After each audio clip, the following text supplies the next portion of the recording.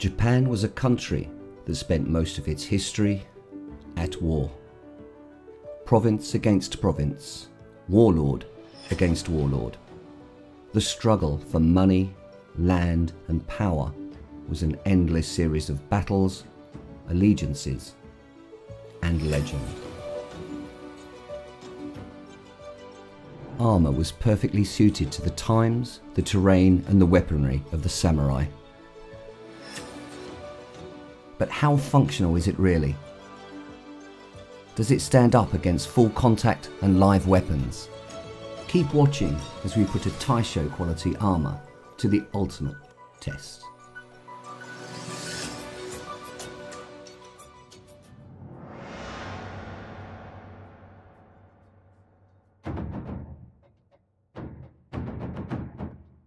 The iconic image of the samurai in full battle armour. Often works of art, allowing the warrior to stand out and be recognised on the field of war. But ultimately, it needed to be tough and versatile, allowing for movement and speed. Often worn for weeks at a time, it was hard wearing and easily repairable. Unique, practical, and designed to withstand the weapons of battle, perfectly suited to the samurai warrior.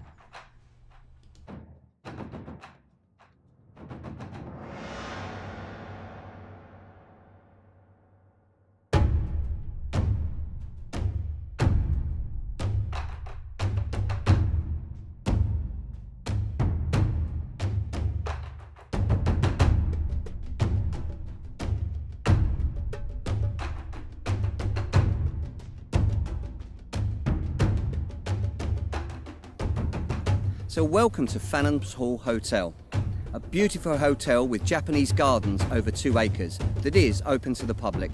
There is a fantastic air show today, as well as many visitors visiting the grounds, and we're here to test the armour.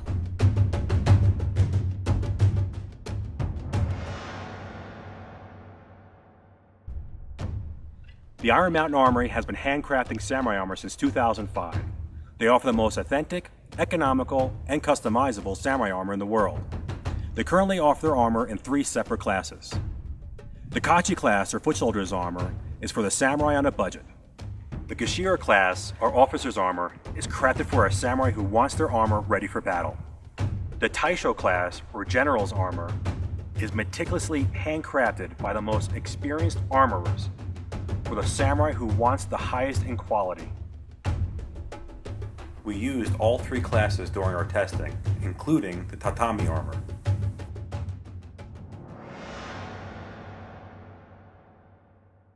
The battles on the Japanese plains made full use of samurai cavalry. But for most samurai, the travelling and fighting was done on foot.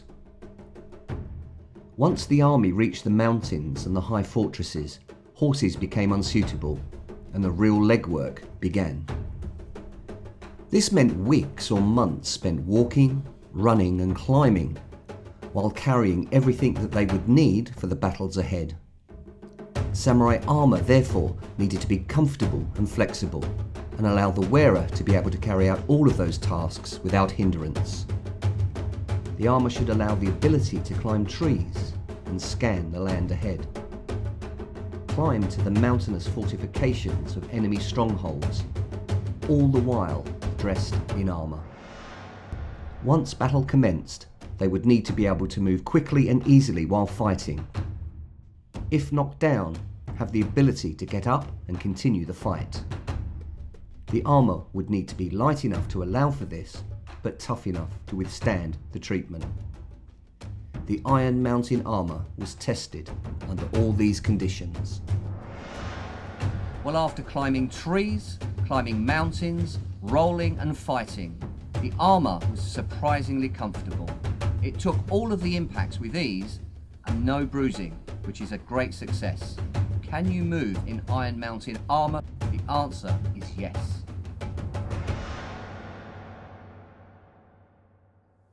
Well, we fight on a regular basis at Muso Shugyo Ryu, and we do not hold back. So to be given some armour to train in was an absolute pleasure, and we took it to town.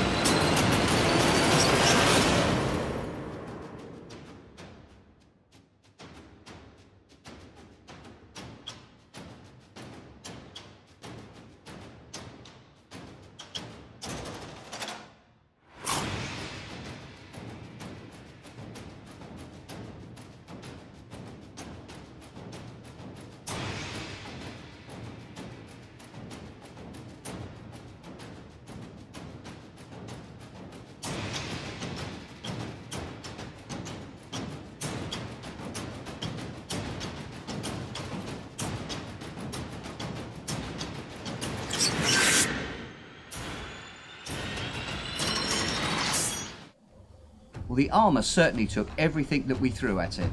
There was a few scratches and a few minor dents, but they're easily polished out and fixed. An absolute pleasure to fight in. Muso Shugyo would definitely recommend Iron Mountain Armory as the armour to wear for combat.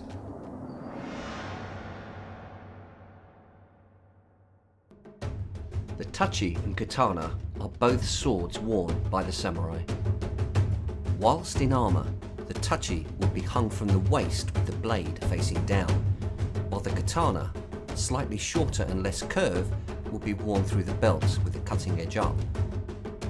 Despite popular opinion, the sword is not a main battlefield weapon, as it is ineffective against most armours. Think of it as a sidearm for emergency use, and perfect for taking enemy heads. So how effective will a katana be against Iron Mountain armour?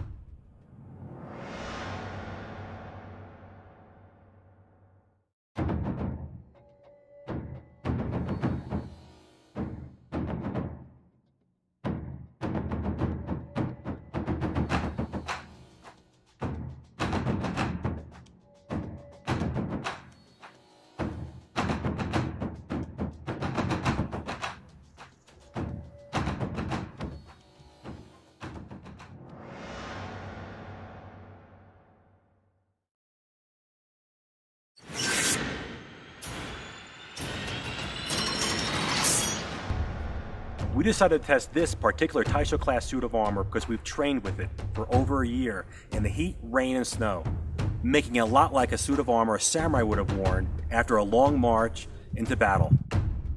After all of this abuse, we will see if it can still stand up to the ultimate test.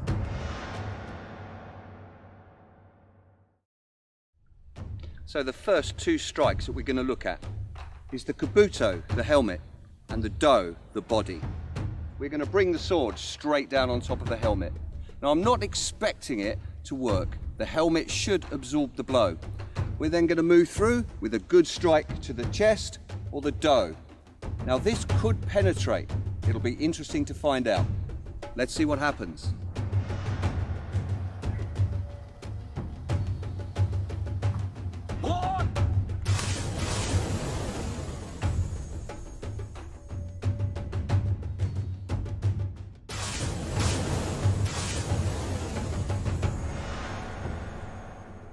Well, we can see that the helmet took the blow exceptionally well.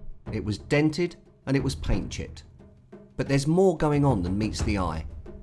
When we turn the helmet around, we see that the force of the blow radiated to the back and was absorbed by the laminate, which exploded outwards, exactly as it was designed to. While the dough showed extreme tough protection. It literally got dented and scraped. The wearer in both of these strikes would have known they'd been hit, but would have survived. So we've seen direct blows to the helmet and the body will possibly leave them bruised and concussed. And a sword is quite often very effective for cutting away the cords of the armour. So we're going to attempt to cut the cords to see if the kuzari drop away, and then we shall be attacking 3 targets. The shikoro. Now I'm expecting them to absorb the blow, but for the lacing to part and allowing it to fall away.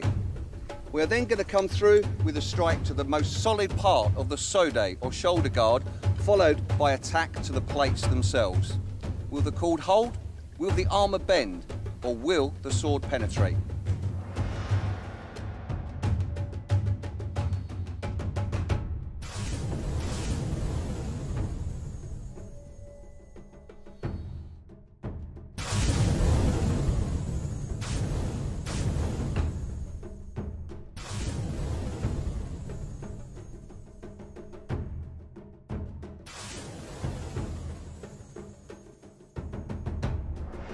The sword cut through the cords with ease, although it may take several cuts for the armour to fall away. Both the shikoro and the kuzari survived well. Dented, some chipping, and definitely lace was cut, but the samurai would have survived. Now for me, the weak part of the armour has always seemed to be the arm and the wrist.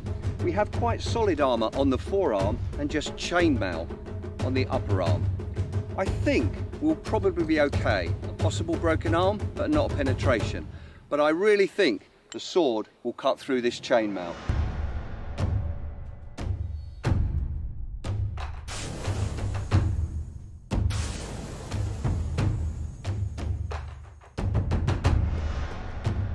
Well, I wasn't surprised that the strike to the lower part of the arm didn't penetrate. The metal spines would have absorbed the blow. But the big surprise for me was the chainmail strike.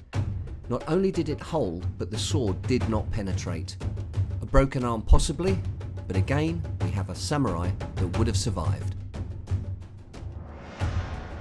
So let's look at the face mask or mempo of the samurai. It was worn during battle to protect the cheeks.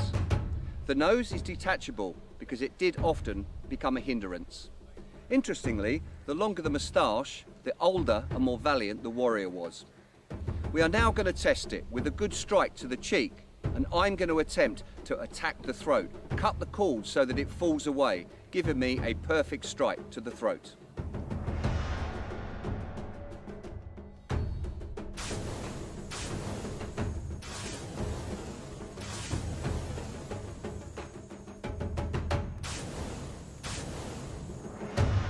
Well, the mempo took very minor damage. I'm sure the warrior would have had a broken jaw. The cords were very easy to cut, exposing the throat for a secondary cut later. I'm really interested in this next strike. We're going to attack the padding under the shoulders. Now this has lovely little hexagon patterns, but within that are small metal discs to help protect the wearer. Will the sword penetrate?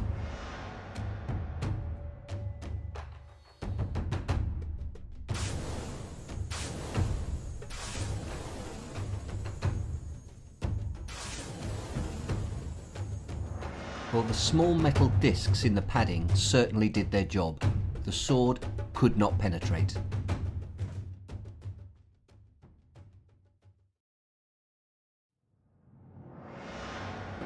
The Ryujin sword certainly had a test of its own today.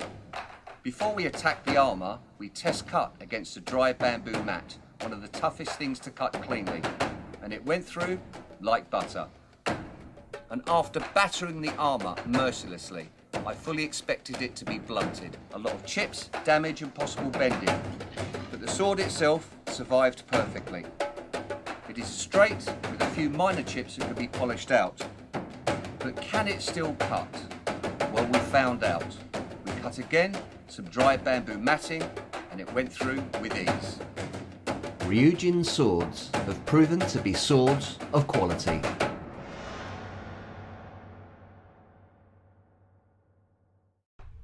The spear, or yari, were characterised by a straight blade that could be anywhere from several inches to more than 3 feet in length. The blades were often made of the same steel that Japanese swords were forged with, and were very durable. The yari is perfect for thrusting and slashing, and slamming enemy samurai to the ground, and all samurai would be expected to train regularly, no matter what rank they were. How will the Iron Mountain Armour stand up to the thrusts, slashes and strikes of a yari spear? The yari was the primary weapon of the samurai on foot and also on horse. We're going to look at 2 classic strikes, Yoko Shibaki or temple strike, followed by a thrust to the body. And this spear is designed to penetrate. Let's see what happens.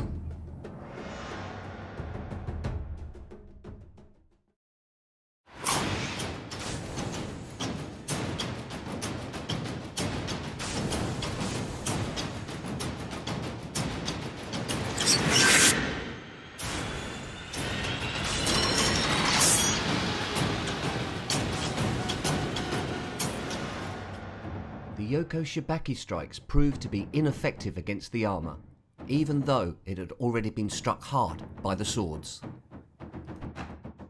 While the thrusts didn't actually penetrate, they showed that it's very easy to knock a warrior down. There was some severe denting and 2 of the seams had burst, but the do is still fully wearable and functional. The Iron Mountain Armory crafts their armor traditionally using laminated plating. Each plate is designed to flex and absorb the impact. It's versatile, it's flexible, it's repairable.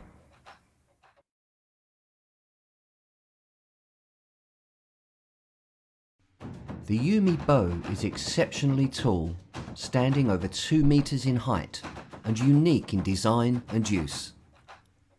Able to be shot from horseback, from foot and from low ground positions, the yumi was a great long-distance weapon, but needed years of skill to master.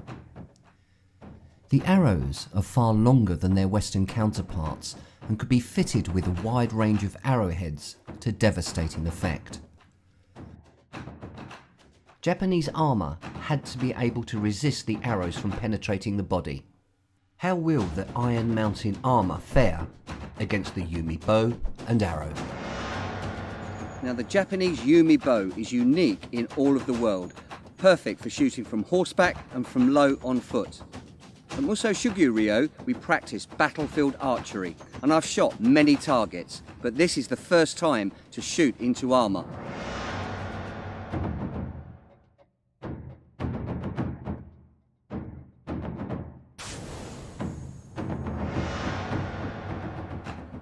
The arrow definitely did not penetrate, but it was purely a target arrow. I can't help but wonder what an arrowhead would actually do to this armour, and I've decided to find out next.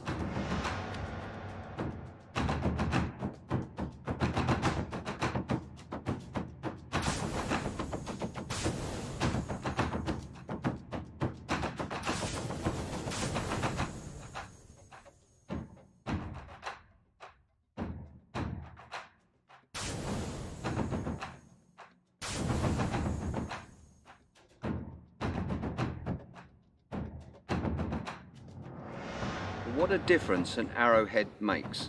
I must admit, on a glass fibre arrow, it did throw the aim off slightly to the left, but we had penetration. From 35 feet, we saw it just went in about 1/4 inch, not killing the samurai. From 25 feet, we managed to get a penetration of about 1/2 inch. But once we moved closer to 15 feet, it penetrated a lot deeper. But as we can see, the samurai would have had a nick and not a kill, because it would need to go through at least 3 inches to finish him off. Once again, the samurai has survived.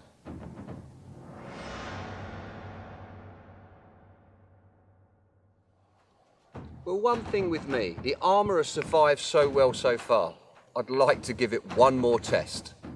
The tanto was often worn with armour and used very in-close and personal. Let's see what it does to Japanese armour.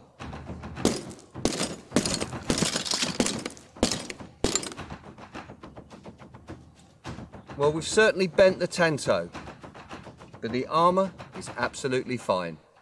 Once again, Iron Mountain Armory. Samurai armour for the modern warrior.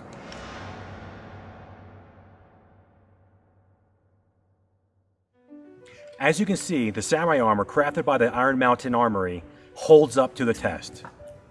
Everything that we put the armor through grappling, fighting, sparring, climbing trees, scaling mountains, it standed up to the test.